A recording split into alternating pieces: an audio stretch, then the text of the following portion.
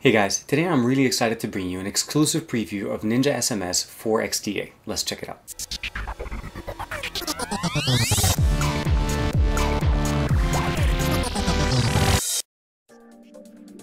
This episode of XDA Developer TV is brought to you by Sony Mobile and the new Sony Xperia Tablet Z, now on sale at store.sony.com/tablet. Be sure to check out Sony Mobile's YouTube channel at youtube.com/Sony Xperia Dev. Developer World.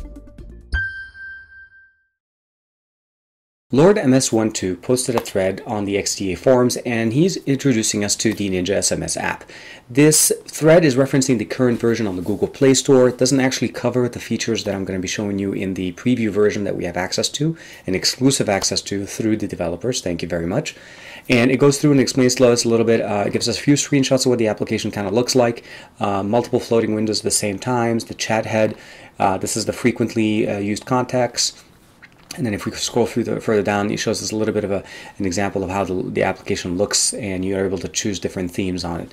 If we open up the the NinjaSMS application on the Google Play Store, we'll see that the application is available currently in, and it supports Android 2.2 and above. As far as the version of it is 1.4 and again, there's the iteration to it. Hopefully in the next couple of days we'll have an update that includes all the features that I'm showing you. It is a paid app. Current file size is 1.5 megabytes. That's also possibly going to change with the new version. And the price tag is $1.50. Let's check it out on the phone. We'll go ahead and open up the application on the Google Play Store. Look for NinjaSMS by Ninja Apps, and we'll go ahead and open it up. It takes you straight into the main interface. The main interface on the new version will support 4 main frequently contacted people, and the rest of your contacts are in the bottom all contacts section. You have to turn on the service, obviously, for it to work, and there's the search, recommend, and settings tab. If we go into the settings tab real quick, you have the ability of choosing a theme, you have the ability of setting the notification, the wake screen option. Also, they've integrated some options into LightFlow, so if you have that installed, this will definitely work with that. Very nice. For the sake of this experiment, what we're going to do is we're going to send a text message directly into the phone. Okay, so we'll get a text message directly into the system, and it'll come up in a form of a chat head. If you click it, it'll open up the application. Again, you're able to minimize it, go back to small. I'm able to hit, say, call. It'll open up the dialer for me. I can end.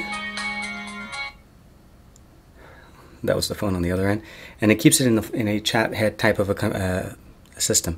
That's one of the main benefits. And then the other main thing that you want to keep in mind is that, let's say you're in the middle of watching a YouTube video.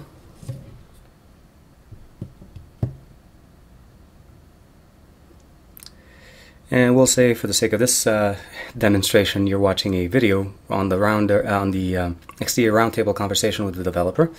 You're able to open it up, look at the contact, be able to respond to the contact, go back, you're still in the conversation, you haven't lost a beat with the video, you're able to send the message and go back into a chat head situation. And if you want to get rid of it, you go X.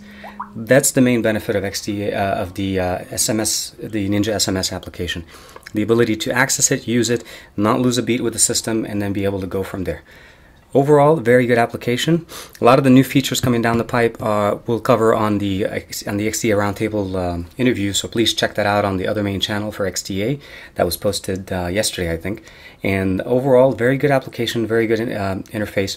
The last thing I want to cover before we go is that they've included now shortcut options on the desktop to be able to open up the chat. So you're able to add in this situation, this is, you'll just add a widget. So we'll go ahead, open.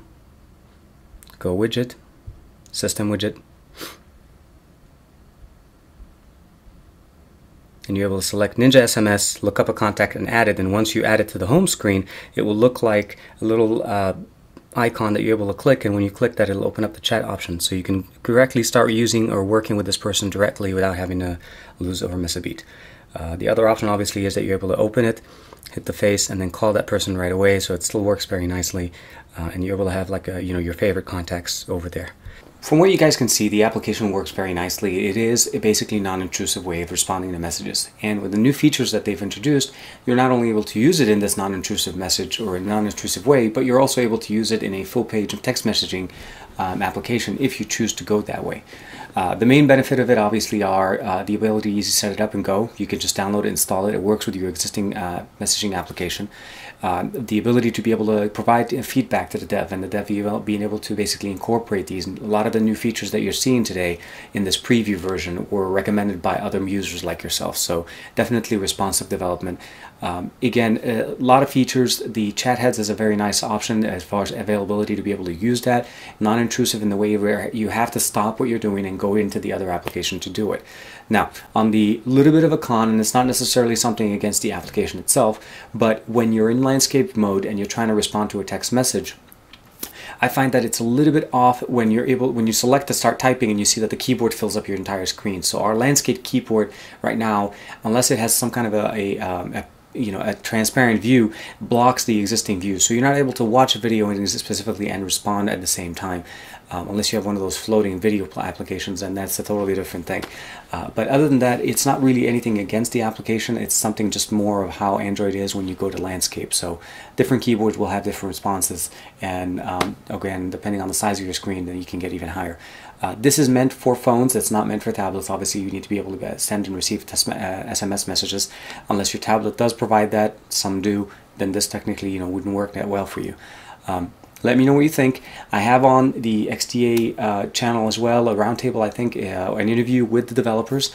They were able to gracefully give us some time during their day to be able to give us a little bit of hints as far as what's coming up, some of their future plans. There will be a link in the description referencing a poll that they're trying to put together to see some of the features that they're trying to implement as far as encryption within sending and receiving messages on a more secure basis on your devices. So if something like that does interest you, please go ahead and check out the poll. Let the developers know so that they can implement that in the near future with the next releases of the application. Other than that, please make sure that if you're going to the XDA DevCon, to check out the information in the link below. Like and subscribe to this channel, like and subscribe to my channel as well, please. And hope you guys have a good day, and I'll see you guys next week.